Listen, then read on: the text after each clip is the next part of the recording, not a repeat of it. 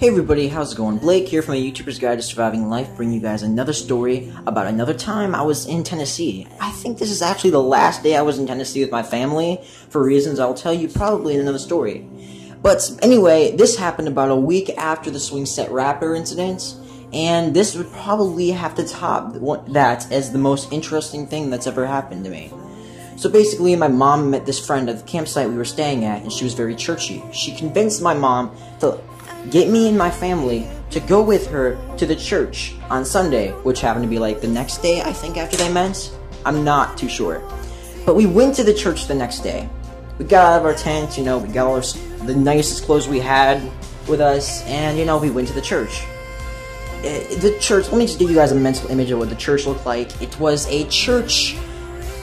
It looked exactly what a church would look like if it popped into your head. It wasn't nothing fancy. It was like the wooden church, the little tiny southern church, that kind of church.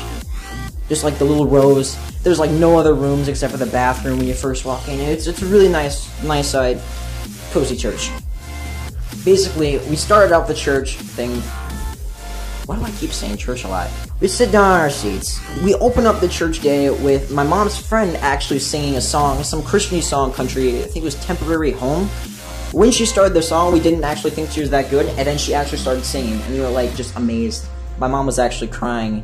She was like 2 people away from us, and like she was like so emotional with it. I'm just like, I'm trying not to laugh, because I knew that if I laughed, it didn't matter if I was in church or not, she would come over to me, and she'd start beating the crap out of me. Next thing we knew, the pastor came up.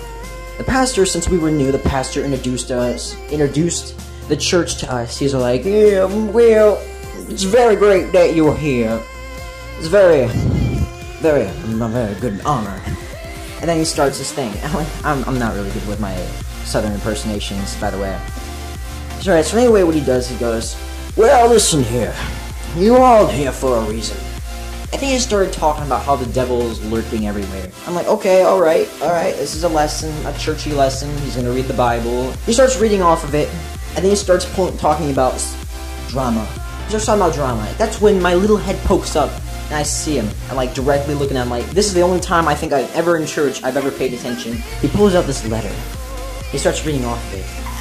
I think I'm gonna try to copy off word for word what he actually said, because it's actually been a long time. This happened this summer. But I'm gonna read some of the things that stood out that I probably won't forget.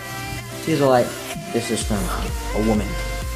So basically, it was a letter someone wrote to him, to his wife, talking about how she and the pastor were cheating on her.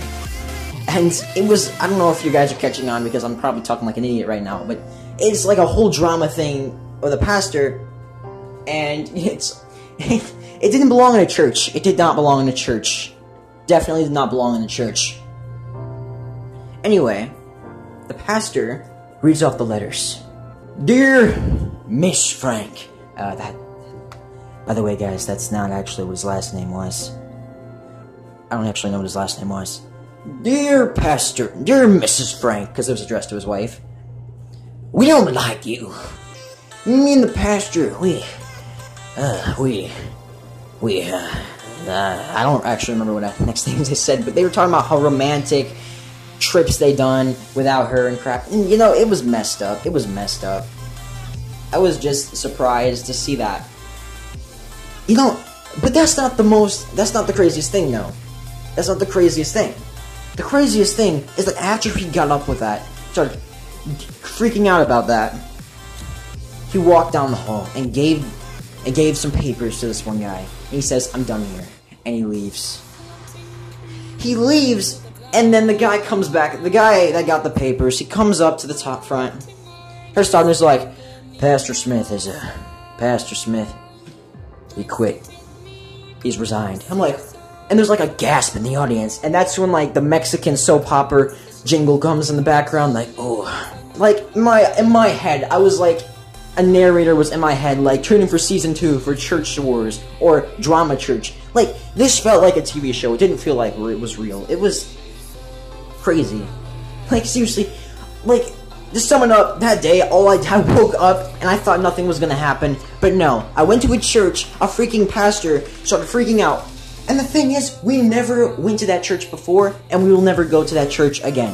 That was the first and only time we'll ever go to that church, me and my family. That is so crazy that out of any of the days I could have gone, that one day, that pastor had to leave. It's either that it was such a coincidence, like a 1 in a million chance, or that kind of stuff happens every week. We got in the car, alright, after everything was done, everyone was apologizing to us because, you know, we were new, it was like our first day there, and they didn't think it was okay that we had to witness that. But I was actually thinking the exact opposite. I was angry. Not the pastor, not at what happened. I was angry that my phone was in my pocket the entire time, and I did not get any of it on tape. Could you imagine how much better this video would have been if I had it on tape? Did you imagine? Just imagine that. Like, I can talk to you guys about a story, about a pastor walking out on a church, and how crazy it is and crap. But at the same time, this video right now, would have been so much better if I actually had that piece of evidence. Which brings me to the lesson of today's video.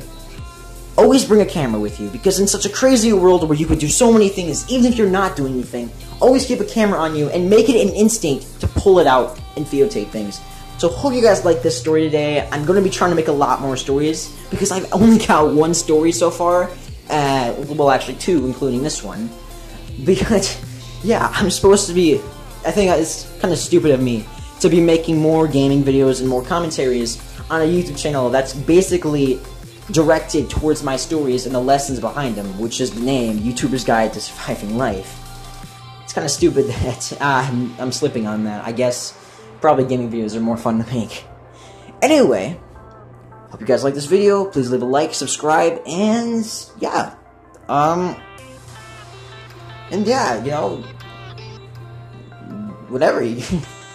See you guys.